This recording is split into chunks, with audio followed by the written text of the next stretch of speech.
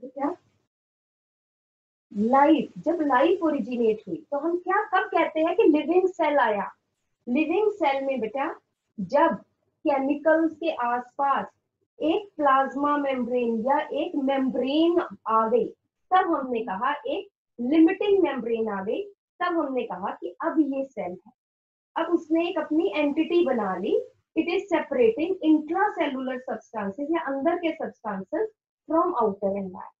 Only then we use the term cell when the plasma membrane is formed around chemical. ठीक है, तो plasma membrane या cell membrane, it is universal. It is present in all prokaryotic cells as well as eukaryotic cells, and this is the common feature of the two type of cells. तो हम बात करते हैं बेटा,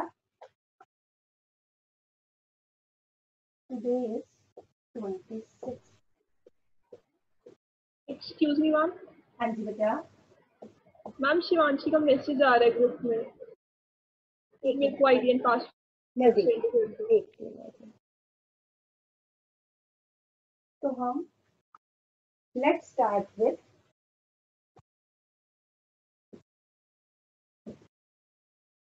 cell membrane. तो cell membrane क्या है? It is the outer most limiting membrane. It is the outermost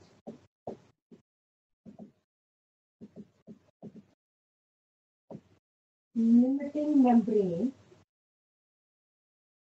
found in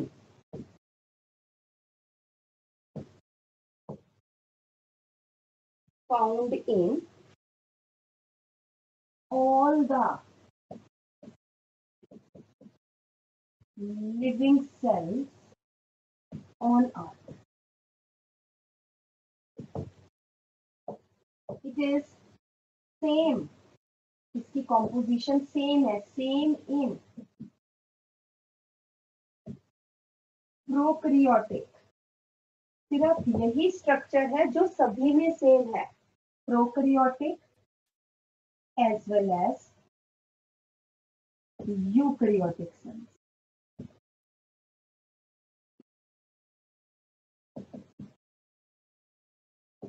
ठीक है, थोड़ा बहुत तो फर्क होगा, but broadly it is same in prokaryotes as well as eukaryotes. Composition क्या है बेटा इसकी?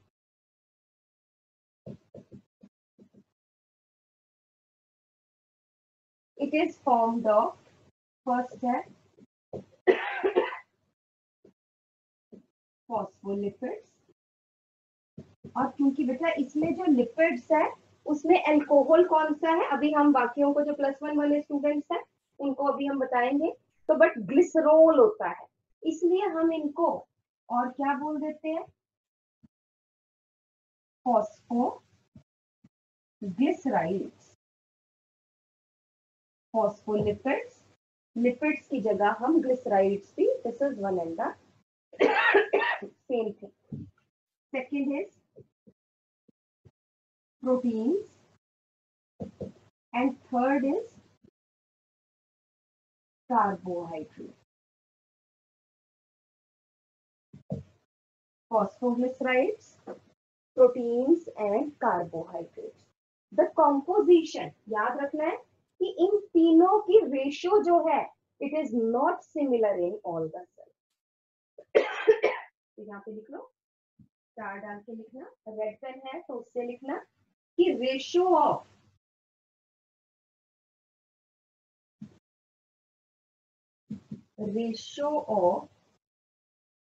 these components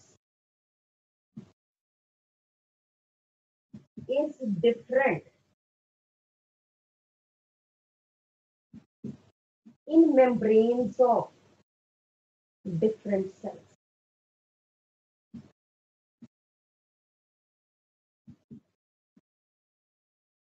Based on their functions.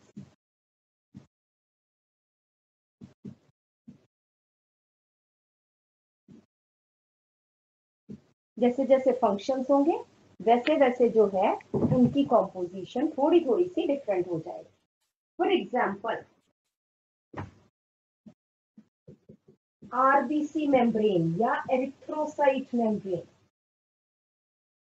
Membrane of RBC या एरिथ्रोसाइट, ठीक है, इट इज, यहाँ पे क्या है, 52% प्रोटीन्स है,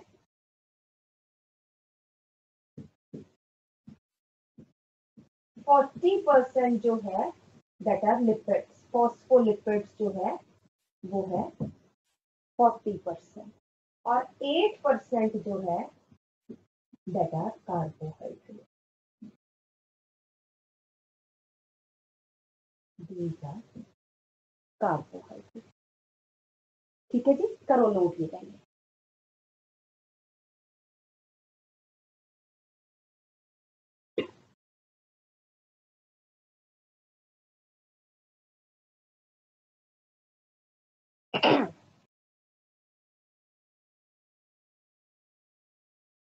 ये वाला लिख लिया, ये रब कर दूं मैं? Yes ma'am.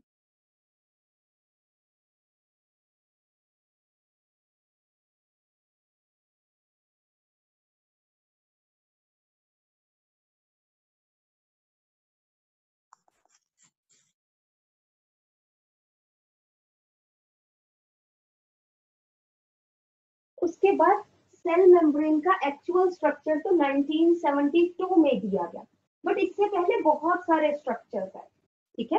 कैसे स्ट्रक्चर्स कैसे डिफरेंट थे, arrangement of these three components, ये कैसे अरेंज्ड है मेम्ब्रेन में, ठीक है। तो हम कहते हैं कि study of cell membrane became possible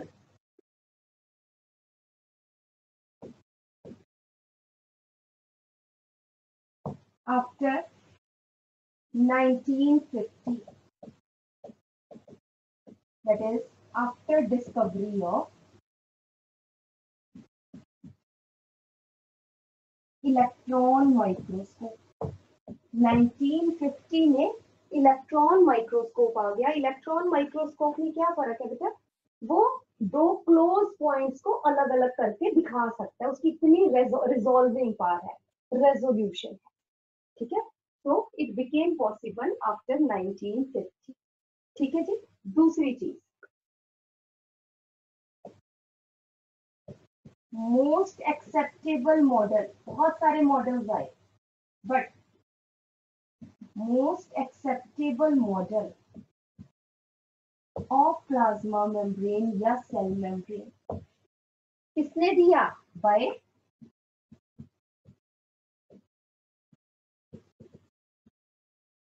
singer and Nicolson in 1972। Singer and Nicolson ने मॉडल दिया, और इन्होंने कौन सा मॉडल दिया, दैट इज, हम क्या देते हैं, दे proposed fluid mosaic model, they proposed fluid mosaic model of plasma. ठीक है, अभी हम देखेंगे कि फ्लूइड मोज़ेक मॉडल का मतलब क्या है। तो सबसे पहले बेटा यहाँ पे जो हमने बात करनी है, ये लिख लिया आपने, फ्लूइड मोज़ेक मॉडल तक कर लिया बेटा? Yes ma'am. चलिए, तो बेटा सेरिफ जो है ये आप बेटा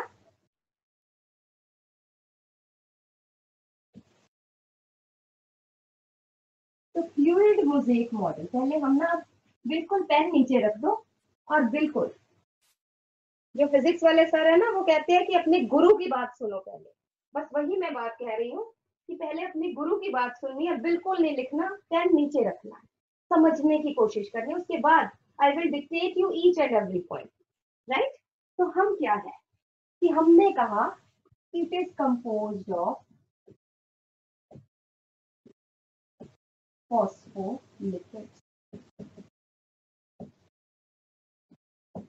दो चीजें हैं इसमें, क्या है? Phosphoric acid H3PO4 plus glyceride.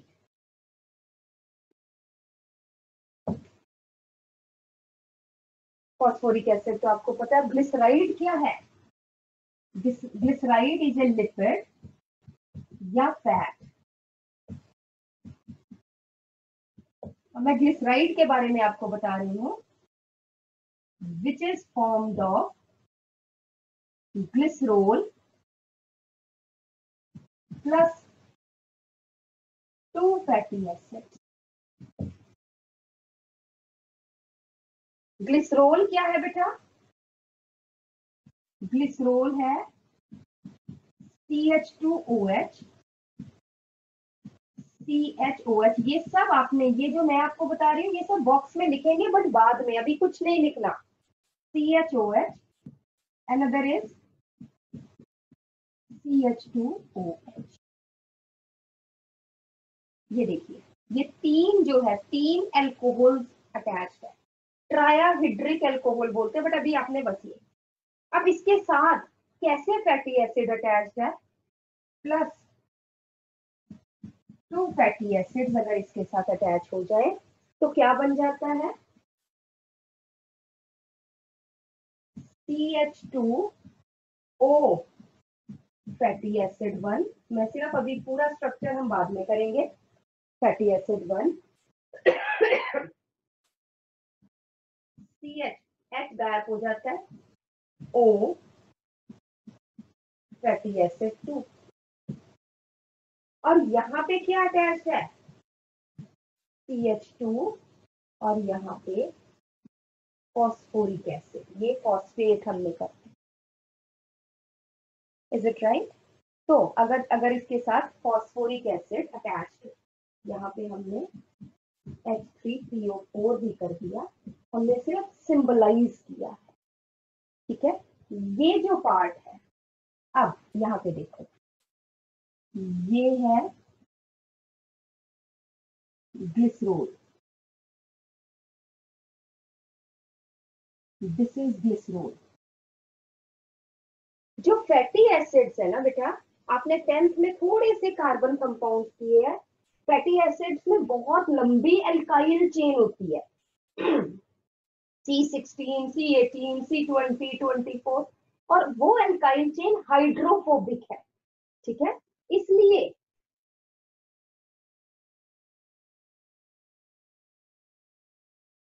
Fatty acid 1, fatty acid 2, ये दोनों हाइड्रोफोबिक है। और जो ये फॉस्फोरिक एसिड है बेटा, H3PO4, ऑक्सीजन इसमें आ गई, छोटा सा कंपाउंड है, इट इज हाइड्रोफिलिक।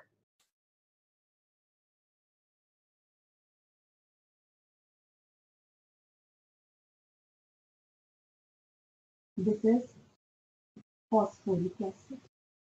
और ये क्या है? This is glycerol.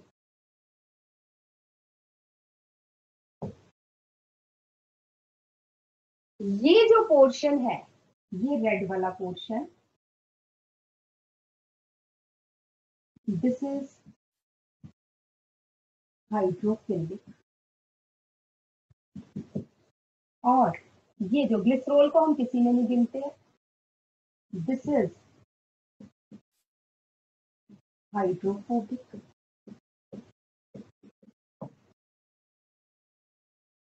तो क्योंकि phospholipid, because phospholipid has both, hydrophilic को हम और क्या बोल सकते हैं? Polar head, polar head.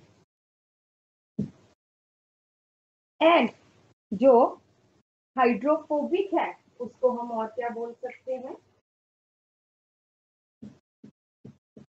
Non polar tales.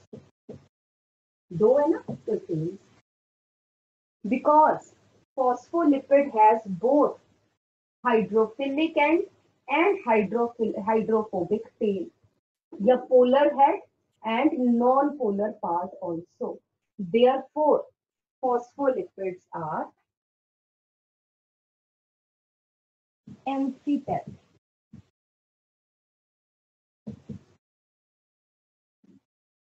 Amphi मतलब दो, दो पोलैरिटी है, पैथिक मतलब पोलैरिटी, दो तरह के एंड्स है, दो तरह के पार्ट्स है, पोलर भी है और नॉन पोलर भी है। Is it okay? Therefore phospholipids are एम्फीथेटिक। ठीक है, समझ में आई बेटा? ठीक है। अब देखो अनदर पॉइंट, एक तो ये पॉइंट हो गया, दूसरी हम बात करते हैं बेटा, थोड़ा सा मैं अलग करके दिखाती हूँ। इसी का ही सेकंड पॉइंट है कि जो इसकी फैटी एसिड्स है बेटा, उसमें कोई भी डबल बॉन्ड या ट्रिपल बॉन्ड नहीं है। तो हम यहाँ पर the lipids have saturated fatty acid. Saturated का आपको पता है, मैंने आपको बताया फैटी एसिड में क्या बहुत बड़ी एल्काइल चेन होती है। सैचुरेटेड आपने 10th में किया है, that is there are present single bonds only, no double bond and triple. अब ये देखो जी, जब हमने इसको इस तरह से दिखा दिया, ठीक है, दिस इज ए फॉस्फोलिपिड, ठीक। अब इसको जब हमने पानी में डाला, ठीक है, पानी में डाला,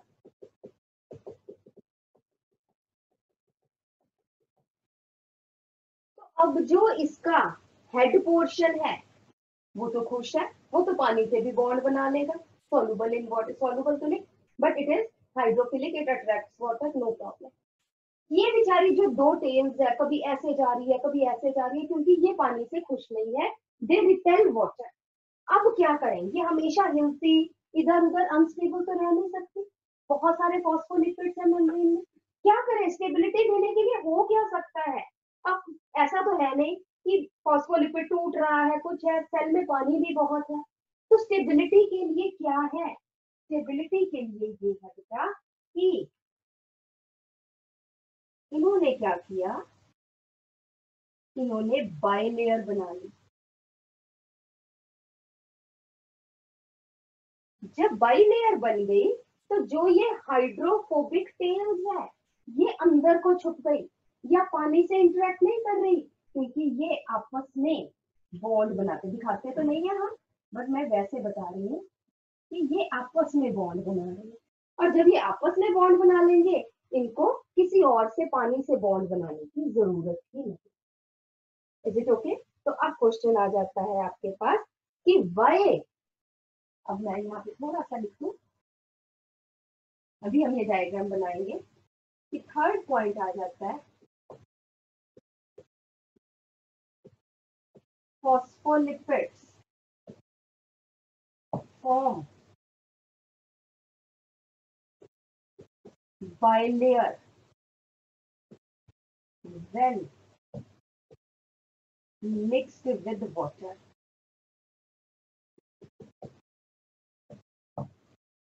और सेल में क्योंकि बहुत पानी है, as well as in membrane of cell, as cell has 70% of water।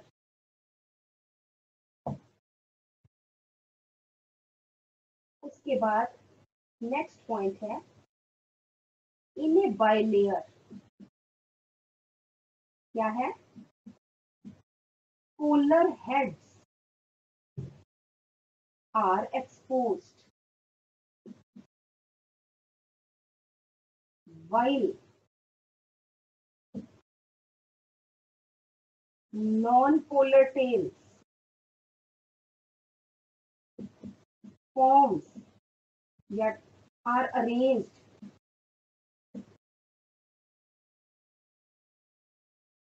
are arranged in the middle so that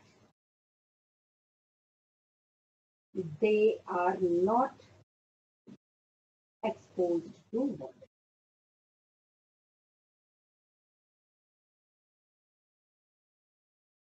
ताकि वो पानी से एक्सपोज ना हो, इसलिए वो 2 लेयर्स बनाते हैं।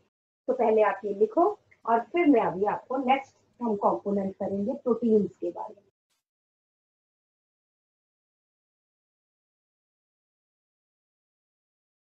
I hope it's clear now. लिख लो फटाफट से। नेक्स्ट हम देखें बेटा, जैसे ये देखो, इस तरह से दिखाते बनाते हम इसी तरह से है।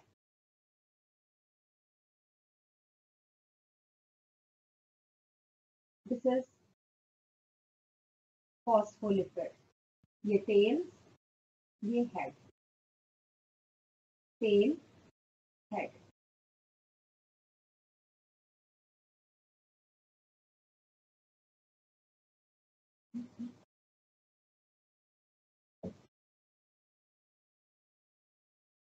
बाइलेयर है, मिडल में क्या प्रेजेंट है? मिडल में प्रेजेंट है टेल, और पेरिफेरी पे क्या प्रेजेंट है? हेड्स प्रेजेंट है, पोलर हेड्स प्रेजेंट है। Then there are present proteins. Proteins कहाँ पे है? प्रोटीन्स मेम्ब्रेन के दोनों साइड्स पे है, और ये बेटा अटैच्ड होते हैं। ये फॉस्फोलिपिड्स के साथ बॉन्डेड होते हैं, ऐसे ही नहीं पड़े होते, ये भी अटैच्ड है, लूज बॉन्ड्स होते हैं, या कुछ स्ट्रॉन्ग भी होते होंगे, बट अभी दीज आर प्रोटीन। क्योंकि ये फॉस्फोलिपिड्स के बाहर है, ये अगर हम सेल देखें,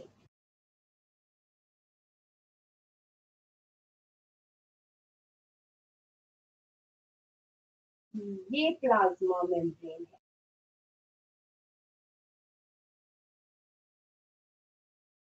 ये प्लाज्मा मेम्ब्रेन है। तो इसका हम ये वाला पोर्शन दिखा रहे हैं। ये वाला जो है ये है साइटोसोल। साइटोसोल में साइटोप्लाज्म, और ये है एक्स्ट्रा सेलुलर स्पेस, सेल के बाहर जो जगह है।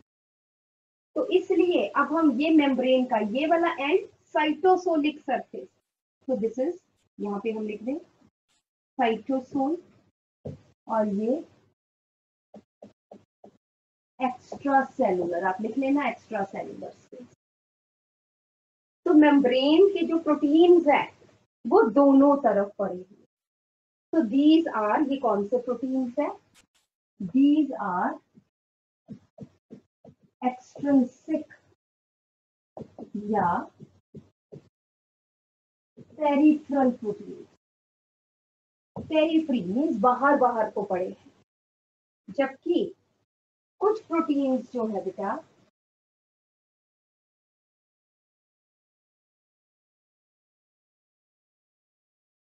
वो बाइलेयर के अंदर है, इन बिटवीन है। ठीक है, दिस इज इंटेग्रल या intrinsic tunnel protein. Tunnel protein इसलिए क्योंकि ये पूरी लिपिड बाइलेयर में एक्सटेंड कर रही है। Then there are also present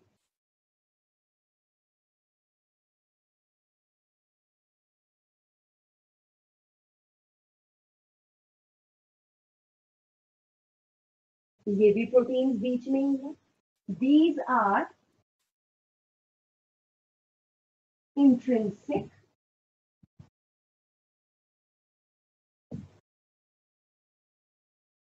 carrier proteins.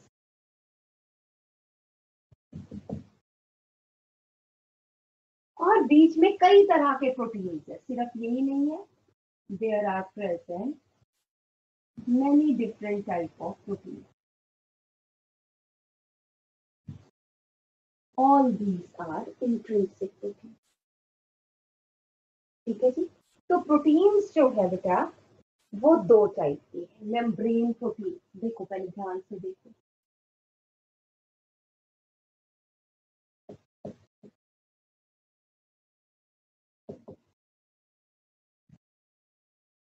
membrane proteins, these are of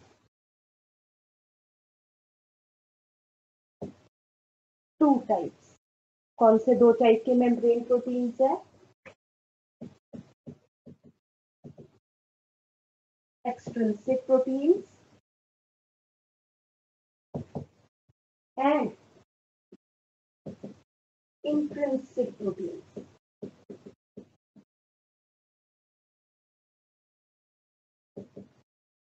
जो एक्सट्रिंसिक प्रोटीन्स है, these are loosely attached with phospholipids। PL लिख रही हूं, आपने पूरा लिखना है, phospholipids, एंड thus अगर हम इनको अलग करना चाहें मेम्ब्रेन से, thus can be easily extracted, बाहर निकाल सकते हैं हम। कुछ सिंपल प्रोसीजर्स है, हम तो ये निकाल सकते, साइंटिस्ट के पास सिंपल से प्रोसीजर है जिससे हम इनको अलग कर सकते हैं। जबकि intrinsic proteins, these are strongly bonded with phospholipids। चाहे इसके बीच में घूम रहे हैं, ठीक है, बट फिर भी इनका स्ट्रॉन्ग बॉन्ड है and can not be extracted easily. Methods तो है बट इतने इजी नहीं है। ठीक है जी। उसके बाद फर्स्ट पॉइंट पहले सुनो ध्यान से, क्योंकि तभी याद चीजें रहेंगी।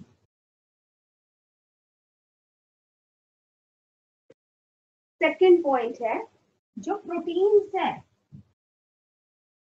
प्रोटीन्स कैन मूव लेटरली, ऐसे ऐसे ऊपर नीचे किसी तरह से भी, can move laterally in the lipid bilayer which provide, बहुत इंपॉर्टेंट है, which provide fluidity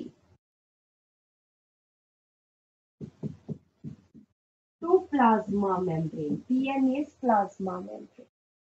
ऐसे नहीं कि पानी की तरह बह रहा है, बट फ्लूइडिटी, क्योंकि लिपिड्स भी तो है, प्रोटीन्स मूव कर सकते हैं इनके बीच। Therefore plasma membrane is jelly like, मतलब सेमी सॉलिड है, jelly like, and is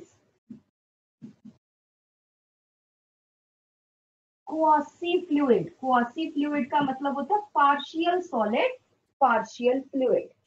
quasi fluid और partially fluid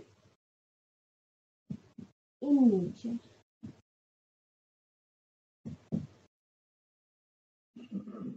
थर्ड पॉइंट आ जाता है बेटा कि इन प्रोटीन्स का फंक्शन क्या है। Functions of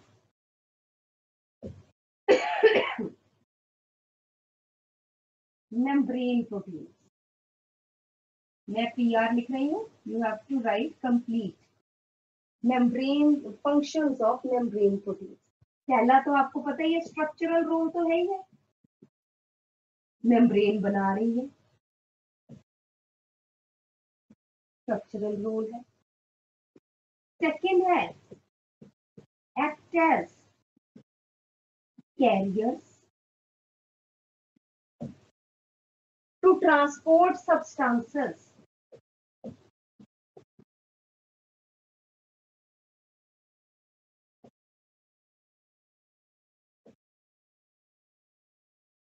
in and out of cell. ठीक है, अंदर बाहर जो है वो लेके जा रही है। थर्ड पॉइंट है बेटा act as receptors for various substances. कुछ सब्सटेंसेस इससे बाइंड करेंगे तभी अंदर जाएंगे। ये जो है चैनल बना रही है, एक सुरंग बना रही है। Form channels for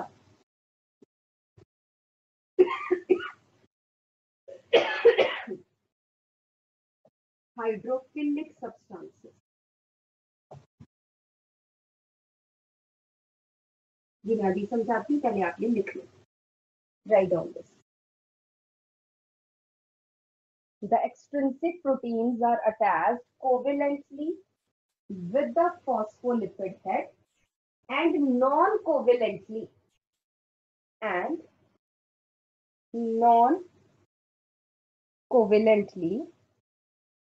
to transmembrane proteins.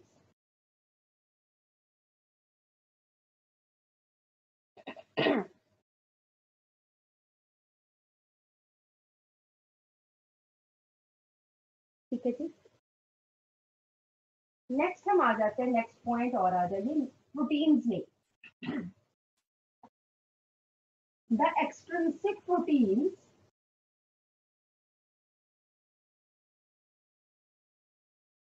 the extrinsic proteins towards extracellular site, towards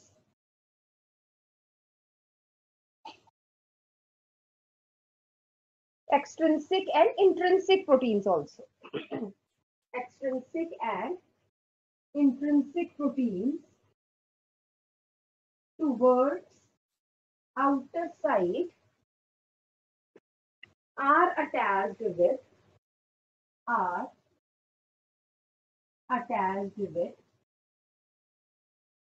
sugar, carbohydrate.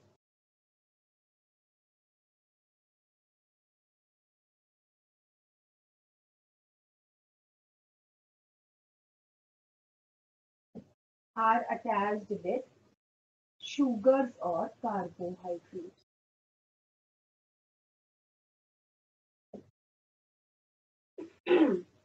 The carbohydrates are not present.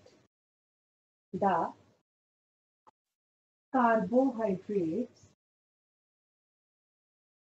are not present towards cytosolic site.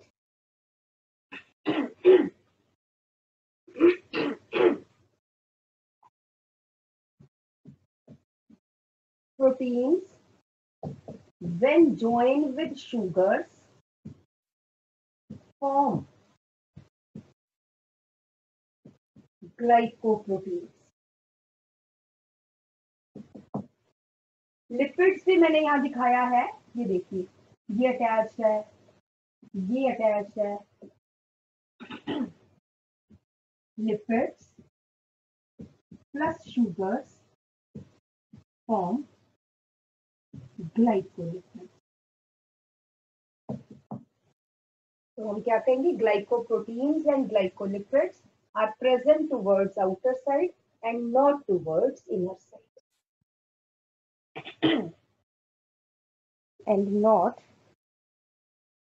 towards inner side. So this is the composition of the cell membrane. ठीक है जी। Next point लिख लीजिए, characteristics of plasma membrane या cell membrane. Characteristics of plasma membrane and cell membrane या cell membrane.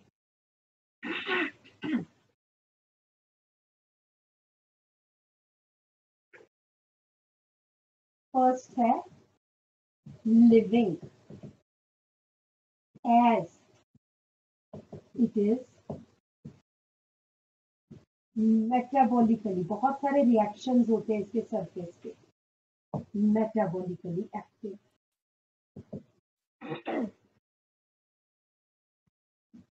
Second, आपको पता है quasi fluid, jelly like है। थर्ड है asymmetric, as its outer and inner surfaces are different। अभी हमने जैसे बताया और भी डिफरेंसेस होंगे, बट जैसे कार्बोहाइड्रेट सिर्फ बाहर वाली साइड है, अंदर वाली साइड नहीं है। कैसे डिफरेंट है? Sugars only on outer surface,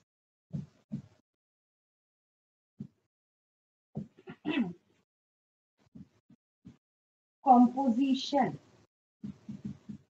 of phospholipids towards outer and inner side are different।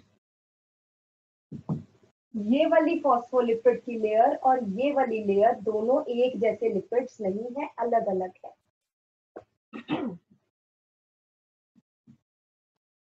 different proteins on the outer and inner side, इसलिए हम इसको क्या बोलते हैं?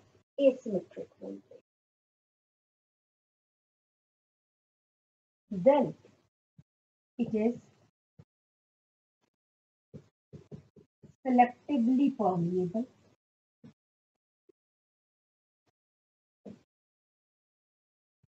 as it allows only certain molecules to pass through it, हर एक को नहीं।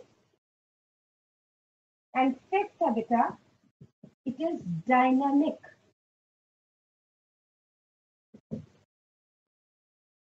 Dynamic का क्या मतलब है बेटा?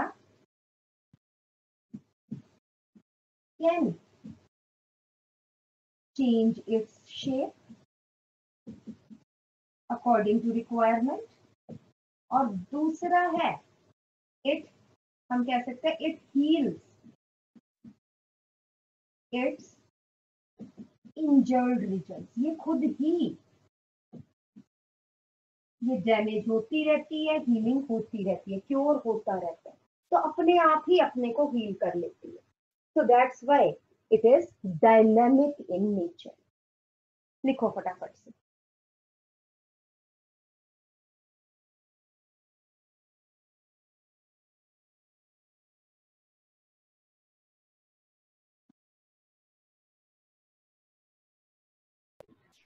मैम ये different PR on the outer and inner side, वो पीआर क्या है? थर्ड पॉइंट में फॉस्फोलिपिड्स बेटा, दिस इज फॉस्फोलिपिड्स नहीं, उसके आगे वाला पॉइंट डिफरेंट प्रोटीन्स, प्रोटीन। ठीक है। और फिर यहाँ पे बस स्टार डाल के आपने लिखना है एट सम प्लेसेस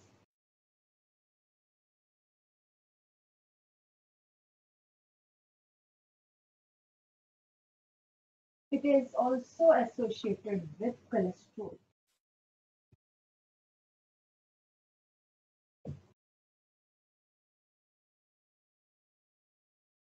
ये एसिमेट्री में नहीं, वैसे ही पॉइंट लिख लेना कि इसमें कई कई जगह, और ये डायग्राम में भी बना लेना। At some places it is associated with cholesterol also.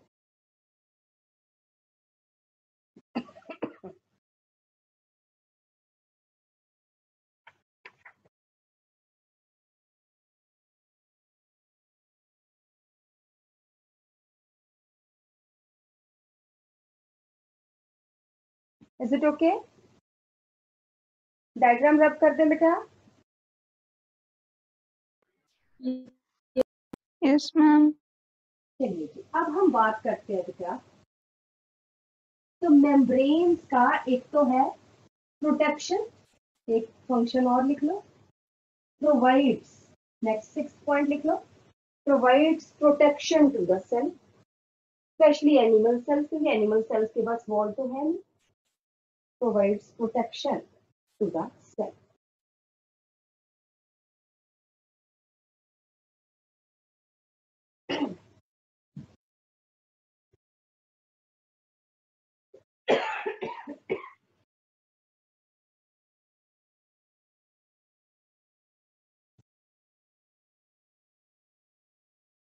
Next हम आ जाते हैं बेटा membrane transport.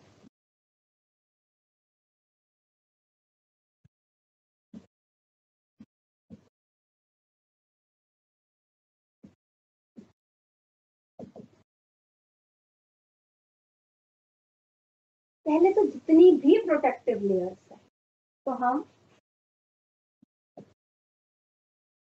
Types of layers, protective layers based on permeability.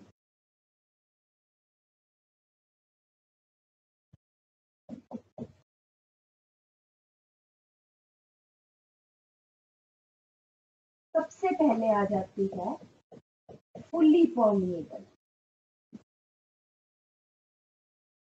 In general हम बात कर रहे हैं, कोई मतलब नहीं, जो मर्जी अंदर जाए, जो मर्जी बाहर आए, दरवाजा खुला है, मोस्ट वेलकम। तो allows movement of both solute and solvents through it, और कोई से भी, that is fully permeable। और एग्जाम्पल आ जाती है बेटा cell wall. Cell wall rigid है बट ये किसी को रोकती नहीं है, वो कहती जो मर्जी, बट उसके साथ ही कौन चिपकी होती है, प्लाज्मा मेम्ब्रेन। इसलिए सेल में हर सब्सटेंस अंदर और बाहर आ जा नहीं सकता। बट सेल वॉल अगर प्लाज्मा मेम्ब्रेन अलग करते हैं तो सेल वॉल के थ्रू कुछ भी अंदर बाहर जा आ सकता है। ठीक है, उसके बाद आ जाता है बेटा then semi permeable. Semi permeable का मतलब है आधी permeable, means allows passage of solvent molecules only। Solutes अंदर बाहर जा नहीं सकते, सिर्फ सॉल्वेंट मॉलिक्यूल्स मूव कर सकते हैं। एग्जाम्पल आ जाता है बेटा एग मेम्ब्रेन।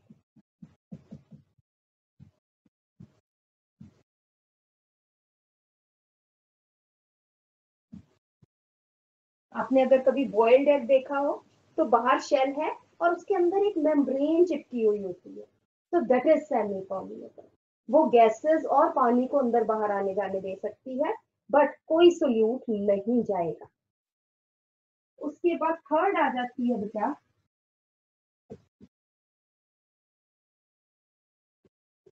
सिलेक्टिवली या डिफरेंशियली परमिएबल है, तो ये सेमी परमिएबल की तरह ही है। Allows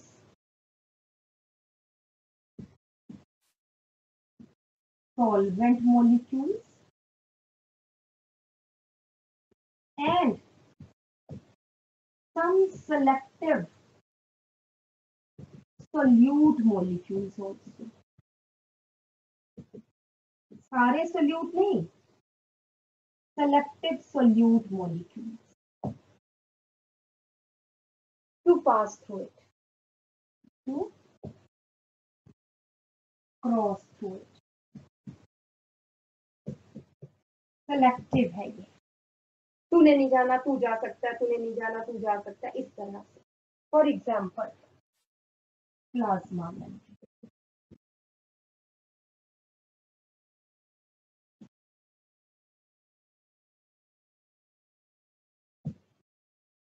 example is plasma.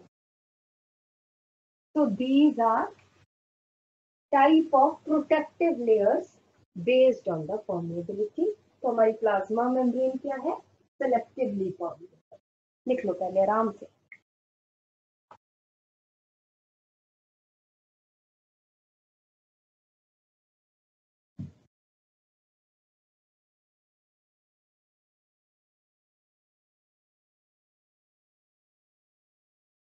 तो हमारे पास ट्रांसपोर्ट, पहले मैं आपको मेम्ब्रेन का स्ट्रक्चर बना के फिर उसके अकॉर्डिंग हम समझाएंगे. ये हम सीधा ही दिखा रहे हैं.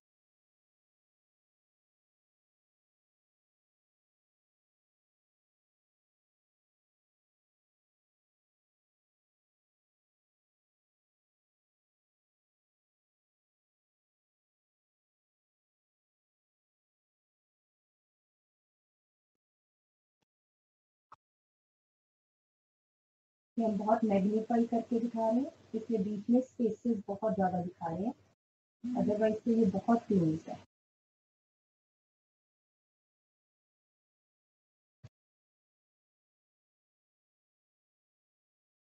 अब देखो बेटा,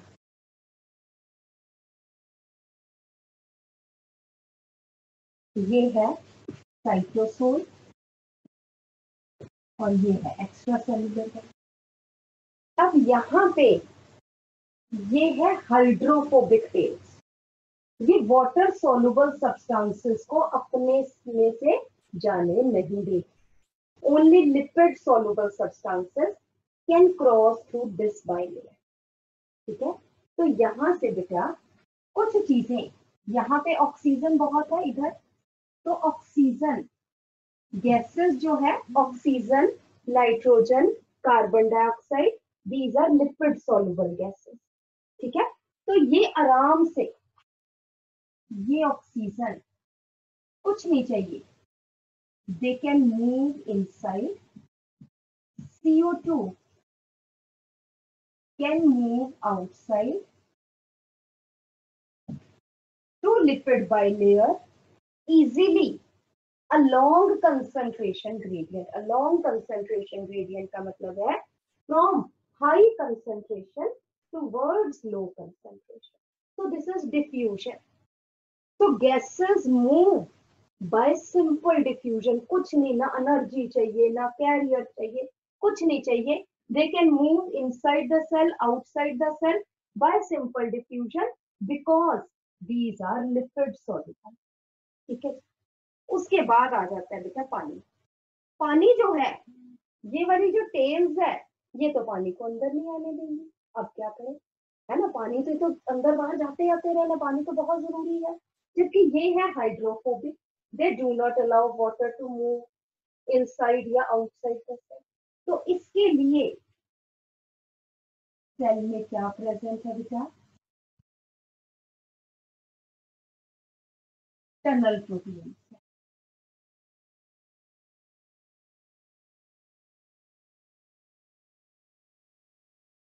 थ्रू विच, ये भी डिफ्यूजन ही है, क्योंकि यहाँ पे ये पूरी एक टनल बना दी है. जैसे पहाड़ में एक टनल बना देते हैं ना, ऐसे जो है एक टनल बना दी है जिसके थ्रू सब्सटेंसेस,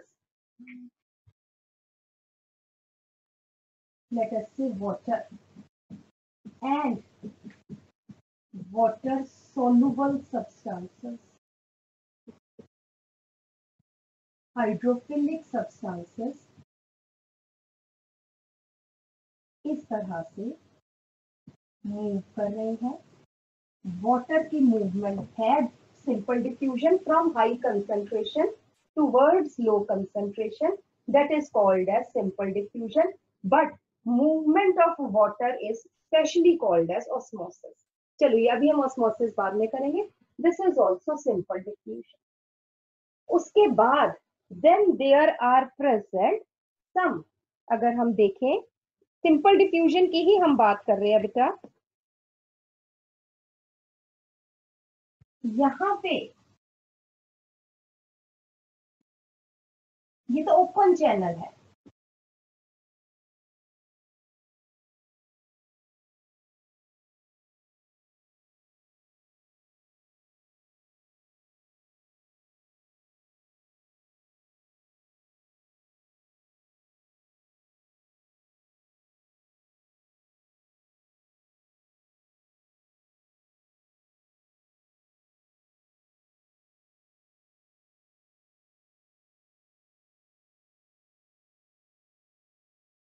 These are, ये देख रहे हो ये ऊपर से बंद है, these are gated channels. Let us say for sodium ions, ये gated channel है, ठीक है। और जब ये खुल जाएगी, यहाँ पे अगर हम देखें इधर,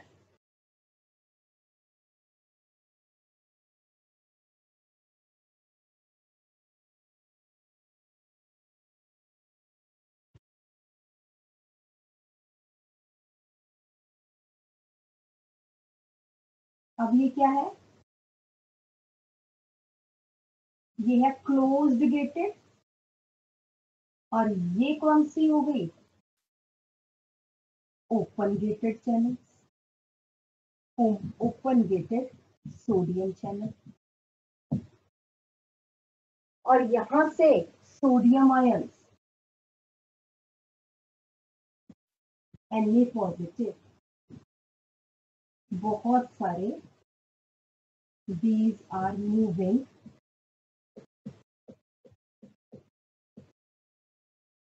inside the cell।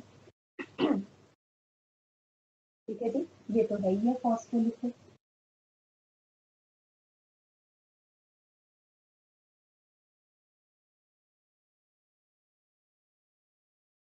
These are gated channels। तो ये सब क्या है, डिफ्यूजन के टाइप्स है, जहां पे सब्सटेंसेस आउटसाइड या आउटसाइड टू इनसाइड या inside to outside which are moving along concentration gradient. तो मेम्ब्रेन ट्रांसपोर्ट फर्स्ट आ जाइए बेटा,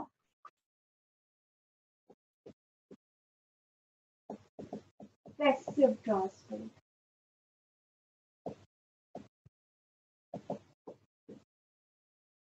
in which substances moves along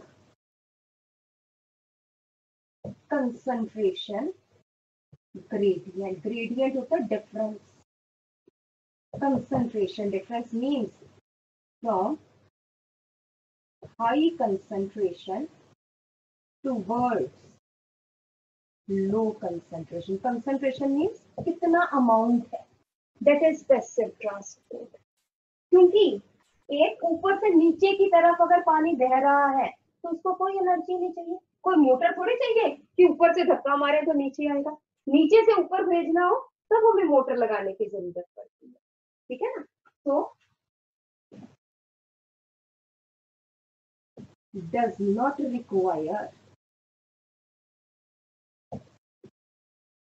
any energy। Types अगर हम करें सिंपल डिफ्यूजन की, टाइप्स डायग्राम बाद में बनाना, पहले सुन लो। Types of simple diffusion, first है, या types of passive transport. Passive transport आपने पूरा लिखना है, फिर अगेन इट इज, फर्स्ट है सिंपल डिफ्यूजन, सेकंड है टू ओपन चैनल्स, जो हमेशा खुली हुई है, थर्ड है टू गेटेड चैनल्स, और फिर फोर्थ है, अभी मैं बताऊंगी वो, अभी मैंने ये बताया नहीं है, फैसिलिटेटेड ट्रांसपोर्ट।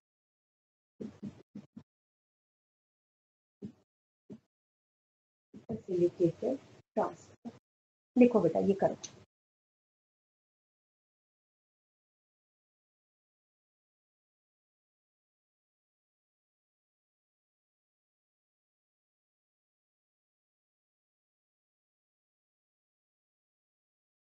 बेटा कुछ सब्सटेंसेस है जो खुद इधर से इधर या इधर से इधर नहीं जा सकते, वो खुद जा ही नहीं सकते, ठीक है, तो उनको हाथ पकड़ के लेके जाना पड़ता है, बट अलोंग कंसंट्रेशन ग्रेडियंट। तो यहाँ पे लेट अस से हाई फ्रक्टोज है,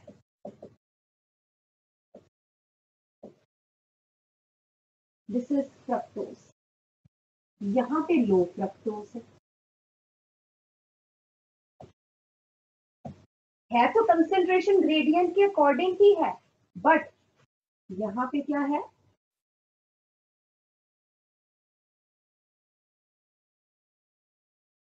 there is career, this is carrier protein. ये जो है इसके साथ बाइंड हो गया, एंड देन इट, ये क्योंकि मैंने तो बहुत बड़ा बना दिया, अदरवाइज इतनी नहीं, बहुत थिन सी मेम्ब्रेन होती है। इसके साथ जैसे ही बाइंड हुआ वैसे ही इसकी ओरिएंटेशन चेंज हुई, और ये देखो यहाँ पे ये था, इसका स्ट्रक्चर थोड़ा सा चेंज हुआ, and it liberates fructose.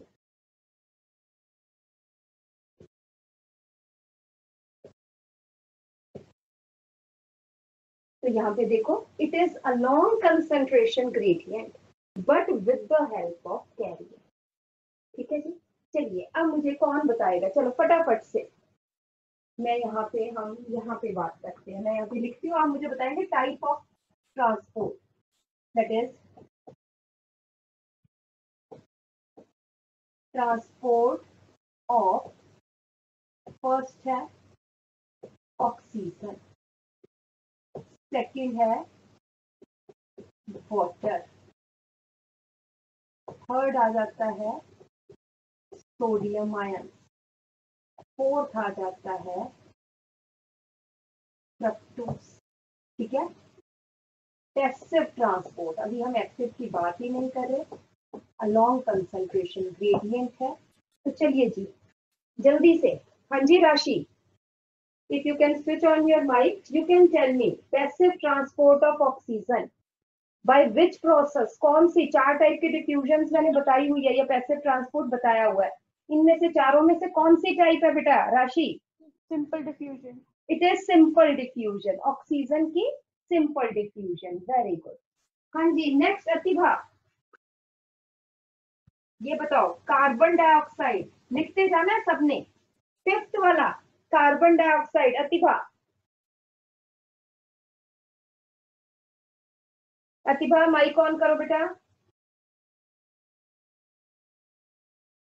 Carbon dioxide की from inside of the cell towards outside,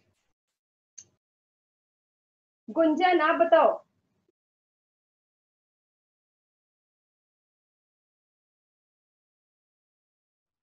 CO2 is by simple diffusion। हाँ जी सैरित, वाटर की मैम बाय सिंपल डिफ्यूजन। क्या बोलते हैं उसको? Simple diffusion, osmosis. Osmosis through, बेटा सिंपल डिफ्यूजन तो नहीं। इन चारों में से बताओ।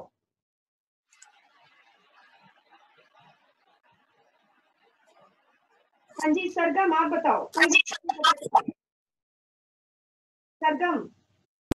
Ma'am through open channels. Through open channels बेटा, ठीक है कृषा, सैरित ये चैनल्स हमेशा खुली रहती है, थ्रू परमानेंटली ओपन चैनल्स। ठीक है जी, नेक्स्ट आ जाइए बेटा, सुक्रोज का बताना है बेटा, सॉरी नॉट सुक्रोज, फ्रक्टोज का, शिवांशी फ्रक्टोज। मैम एक्टिव बताया ही नहीं। हाँ हाँ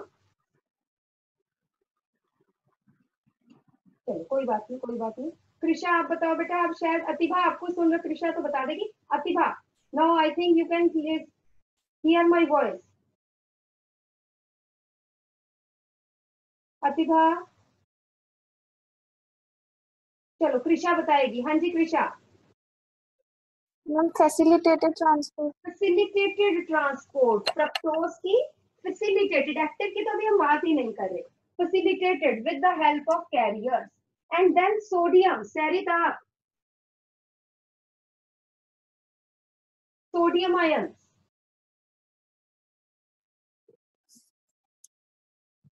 Ma'am, through open gated channels.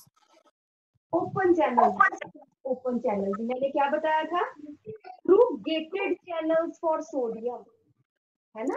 Gated channel, ये गेट खुलेंगे तब सोडियम मूव करेगा, फिर गेट बंद हो जाएंगे। जबकि वाटर की जो है ओपन चैनल, मैं दोबारा से अगेन लिख लो अपनी कॉपी में, ऑक्सीजन बाय सिंपल डिफ्यूजन, क्योंकि कुछ नहीं चाहिए, अंदर बाहर आराम से जा रहे हैं। Water through open channels bye osmosis, through open channels bye osmosis. Sodium through gated channels, through gated channels. सिर्फ फर्क क्या है, ये हमेशा खुली रहती है, ये गेटेड चैनल्स कभी खुलती है कभी बंद होती है। Fructose bye facilitated diffusion,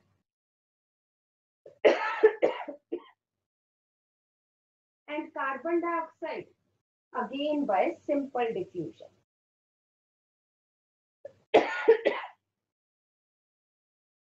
Is it clear to everybody beta? Yes. ठीक है जी। तो ऑल्दो इसमें है तो बहुत कुछ है, बट मैंने कहा भी था हम एक लेक्चर में कंप्लीट करेंगे, बट नहीं, इसमें टाइम लगेगा बेटा। 1 more hour will be required to complete membrane transport, ताकि आपको अच्छी तरह से समझ आ जाए। तो हम ये we will do next time, right? ठीक है बेटा। और